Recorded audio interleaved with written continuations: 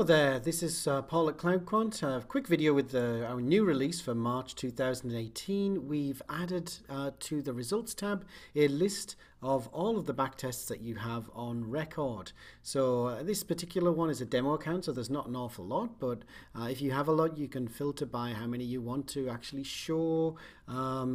You can select them, sort them by their name. You can select them by their name. So if you want to look for something with a particular name, you can do that.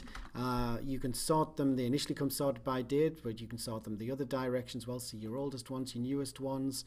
You can sort them by your P&L, by your Sharpe ratio. You can sort them by the number of trades you've done. Basically, you can sort them by anything that you want to from your scorecard. There are a few more scorecard entries that are hidden at the end here. You can put those back on and sort them by those if you want to use those.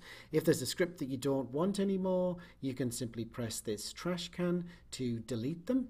And if we go back to the beginning here, if there's a particular backtest you want to look at, you simply click on the right hand side here to jump to the results for that backtest.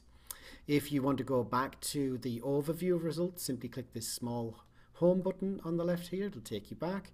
And under the script column, if you click on a script by its name, it will take you to the script itself. And obviously you're on scripts. If you want to go back to results, you simply click on results. So the most useful thing for me is being able to see what my most recent submissions were when I log back in again, or looking back to what I was doing, say, last Friday. So hopefully this will help you to identify your best models and develop even better models.